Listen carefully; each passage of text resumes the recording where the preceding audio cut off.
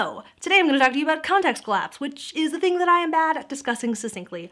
Also, most things are things that I am bad at discussing succinctly. I posted a video about context collapse years ago when I was in grad school and I was doing Vita and I came home late and drunk and I knew that I needed to make a video, and so I just babbled about something that I had been thinking about a lot. And lately I have been very tongue-tied about this whole process until I remembered the somewhat obvious fact that it's good to just talk about the things that you can't stop thinking about. So, context collapse. I first encountered the term from Michael Wesch, but I've been told that it was Dana Boyd's term first. She's got a blog post about this that I will link to in the description if you're interested in that kind of thing. Context collapse is a concept that describes the somewhat strange phenomenon, except that it's not that strange anymore because the internet and social media are ubiquitous and permeate all of our lives all the time, always.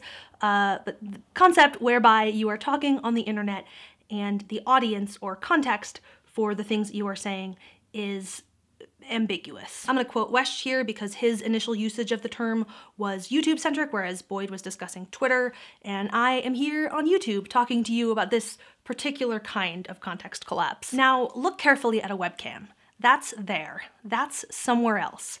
That could be anybody. On the other side of that little glass lens is almost everyone you love, everyone you know, everyone you have ever heard of, and even those you have never heard of. He continues, the problem is not a lack of context, it is context collapse, an infinite number of contexts collapsing upon one another into that single moment of recording. I've been thinking about this a lot in part because we are about to upload the teaser for Crash Course Sociology, and that scares me in a way that is hard for me to articulate.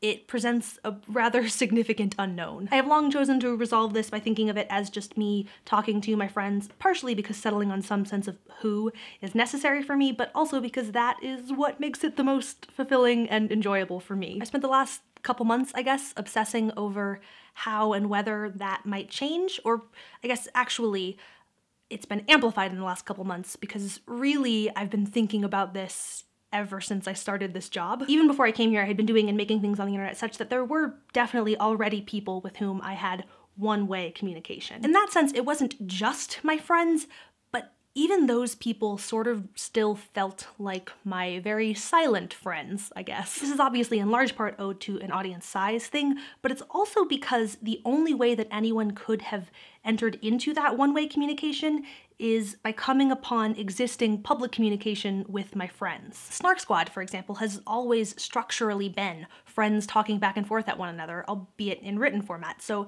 any point of entry was always rooted in existing conversations with friends. Which is to say that even new, unknown people didn't ever require me to rethink the approach of conversations with friends. Moving here was the first time that I did have to kind of rethink that, because there were people who were following me on social media because of my proximity to someone else, which was weird for me. Not weird for people to do that, I get that impulse, but weird for me to be on this side of it. Weird for me to be the one effectively entering into another set of friends' conversations, if that makes sense. Weird because it added a new layer of context to what I was saying and doing on the internet, and that required a period of adjustment for me. And I guess that's also part of what is nerve-wracking about this new thing, because I feel a responsibility to this other thing that I value and that I care about, but I also care about and value this space where I'm talking to my friends. Of course, all of this is kind of silly and unproductive because it is an unknown. All of this is an anxiety about an unknown,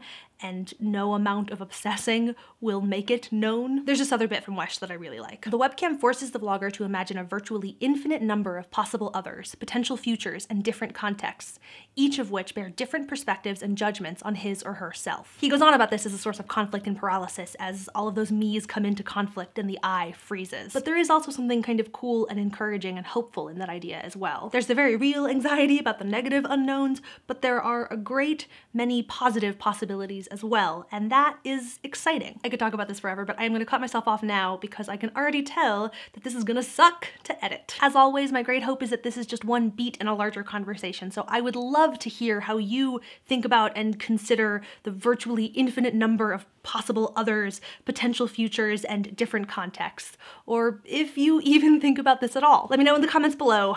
Bye!